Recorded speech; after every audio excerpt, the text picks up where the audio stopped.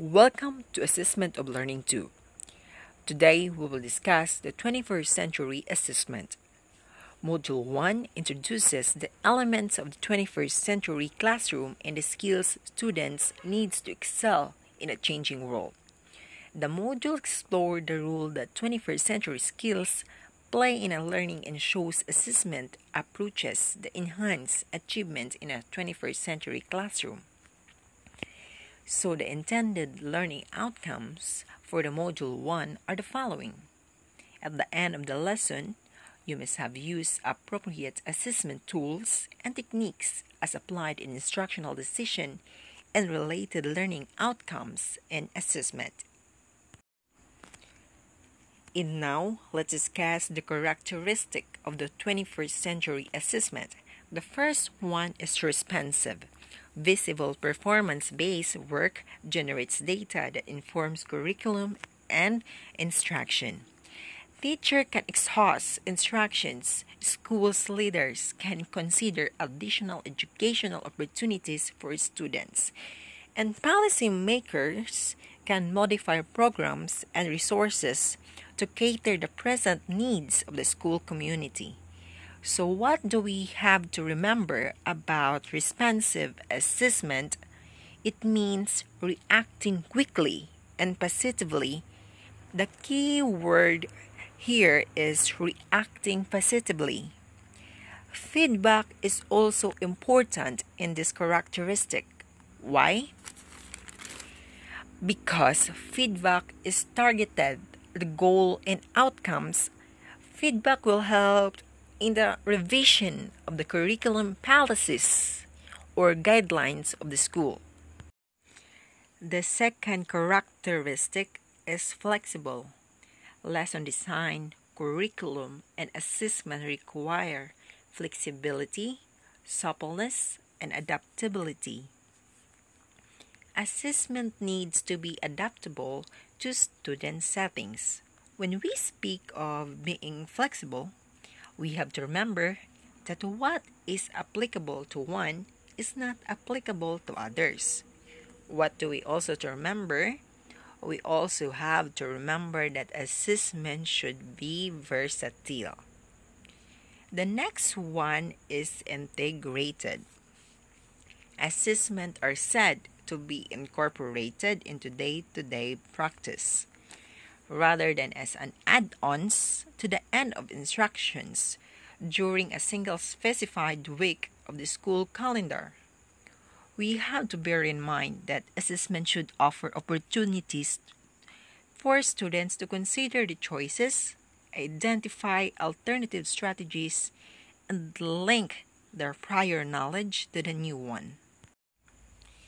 Next characteristic is informative.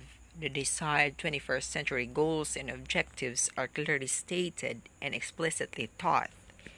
The students display the range of emerging knowledge and skills, learning objectives, instructional strategies, assessment methods, and reporting process are also clearly assigned.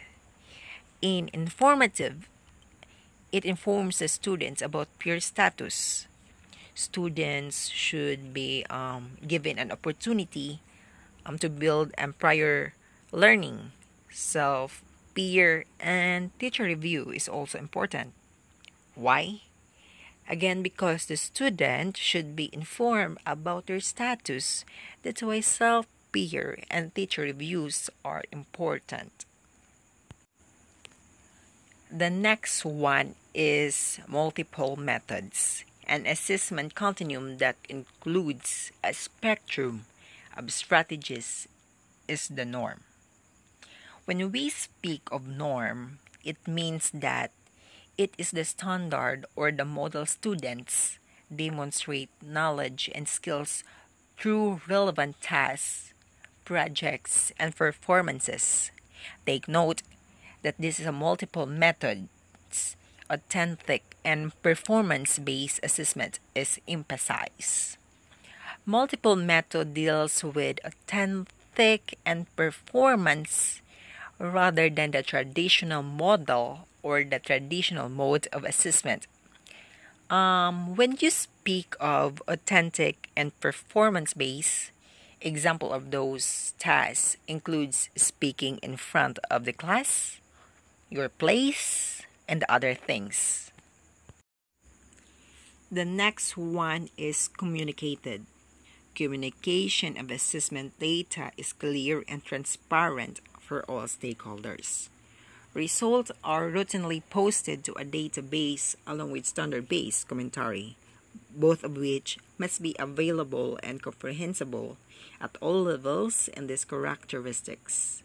We have to remember that communication or communicating or posting the result or even informing the students about the result is important because this will give them the motivation and the eagerness to learn more because when achievements are recognized, this also inspire the students. Next one is technically sound. The assessment must be valid and reliable.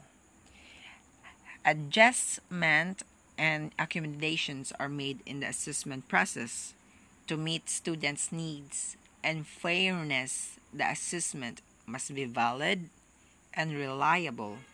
When you speak of valid, it means it measures what it intends to measure. It measures the stated objectives. And when we speak of reliable, reliability deals with consistency, preciseness, and technicality. The last characteristic is systematic.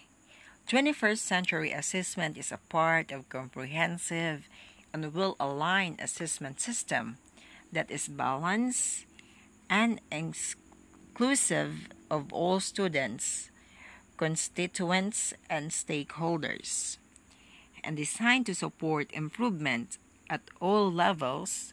Take note that it is systematic because there is a process, a thorough process.